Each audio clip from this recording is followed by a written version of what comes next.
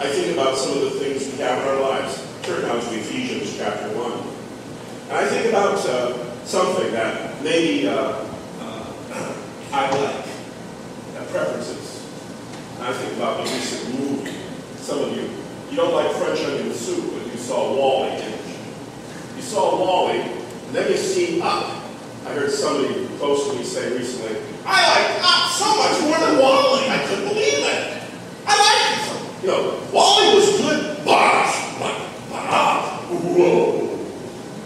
And I think about other people, you know, I rate my 10 favorite candies, you know, like 10 favorite sources of real nutritional food, like cake, my favorite this or that. Licorice. I hate licorice. I love chocolate. That word but means something. It has a distinctiveness. It points out a difference. It could be real. Some of us prefer N1H1 compared to the word swine flu. You know, it sounds less repulsive if it's N1H1 and more repulsive if it's swine flu. So when it happens that somebody says swine flu, I sort of think about, but I prefer the word N1 or the expression N1H1. Anybody know what I'm talking about here at all? You don't know what I'm talking about. I'm sorry. Catch up, please. Catch up. But the truth is, we live a life like that. Somebody comes to us and says, I've got good news for you, and I've got bad news for you. And they say, which do you want to hear first? And you say, blah, blah, blah, blah, blah, blah, and then we use blah, blah, blah, blah. I want to hear the good news first. I want to hear the good news first. Or maybe sometimes I want to hear the bad news first. You know, when you get up in years, you're just hungry for that annual event where they raise Social Security. Oh, Mom, did you hear? They raised Social Security. And then Mama replies, Daddy, did you notice how they lowered food stamps? One happens, the other happens. And it's a trade-off. But sometimes there are things so horrible, so repulsive, so scary. And God intervenes. And God says, okay, but it's going to stop. This is it. And here we find this again and again in the Bible. In Ephesians chapter 1. Turn and look at Ephesians chapter 1, and we'll find a list of verses we'll look at. And we won't look at all of these in depth. Ephesians 1, verse 21. Here we have God's Word. And Paul is writing, let's look at verse 20. 1:20. Which he wrought in Christ when he raised him from the dead and set him at his own right hand in the heavenly places. Verse 21. Far above all principality and power and might and dominion and every name that is named, not only in this age, but also in that which is to come, says Paul. What a lot of stuff in these three verses. The truth is, though, Paul's exclaiming by God's direction at the wondrous things of the future. And then he says, he says, not only in this age, but also in that which is to come. You know, it's a wonderful thing to have a God who is covering all the bases. You know, a baseball player can have enough trouble handling the coverage of one base, say a first baseman taking care of first base. Maybe a shortstop or a second baseman has to fill in, and running will have to take somebody's position quickly in the midst of the game. But it's a wonderful thing that we have a God, for instance, who can cover all the bases of our lives and our experience and whatever we face. And so this verse is what it wasn't saying. It's saying that God is capable, God is involved, and it may not look like that. It may look like he's sometimes centered on one era or time. And maybe you use because you're a lofty, deep theological person, the word dispensation. Not a bad word and not a great one, you just forget it. The truth is, Paul says, but it's not that he's limited to one era. No, he is God of every era, and he is our God. And what a blessed but that is to think that our God is not a God with limitations, that he's never going to reach a dead end where he can be involved no more. Turn to Ephesians chapter 2 and verse 4. This is the verse that is our major verse, from which we're taking the words but God here. In verses 1 through 3, we have such a description of our hopelessness and our deadness the impossibility of it all working. But finally, verse 4 says, but God. And God changes it all around. And whatever it was horrible, it's all changed around. But God. And would you know this morning it is true? He's done it before. He's done it before, and he's doing it now, and he'll do it again. And heaven's going to be a wonderful place full of people so happy in what he has done under this thought. But God, where he intervenes, where he steps in, and the whole thing changes around. Now, don't fall asleep on me, please. We're not moving many pages here this morning. We're on the same page in my Bible. Look at chapter 2 again. Look at verse 12. Look at verse 12.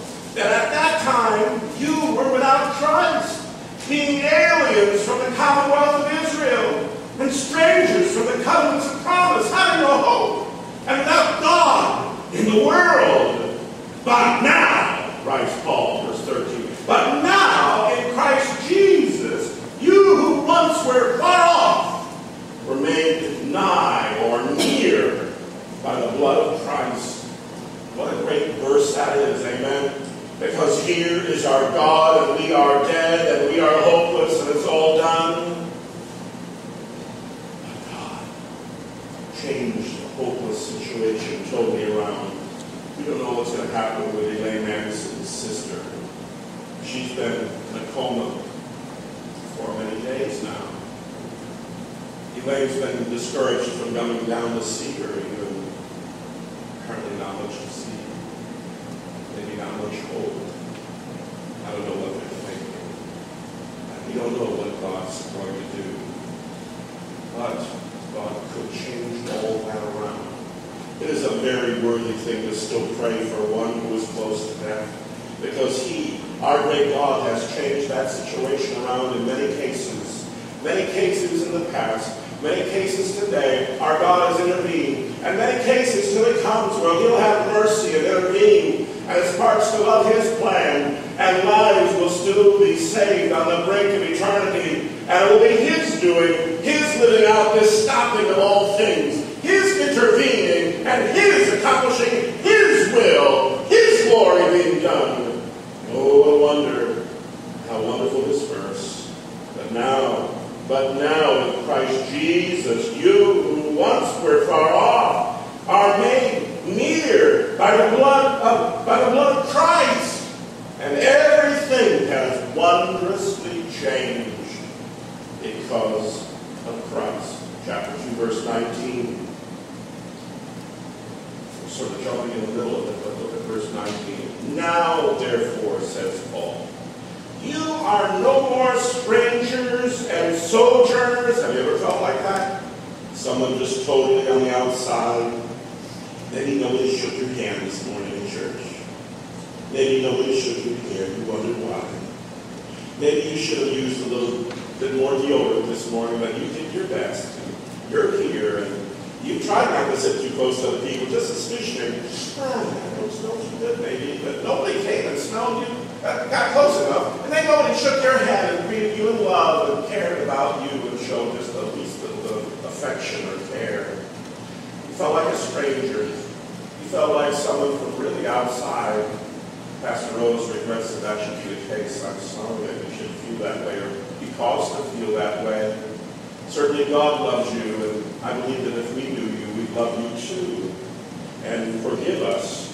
When I look at this verse here, I know there's hope for all. There's hope for everyone. Verse 19 says, exclaiming, you are no more strangers, no more sojourners, but what? We are fellow citizens with the saints and of the household of God. That word saint needs to be commented on. You know what? When we trust Jesus Christ and become sons and daughters of God, we're automatically made saints, separated ones. Special, peculiar, positive, intentional. Citizens of heaven, children of God.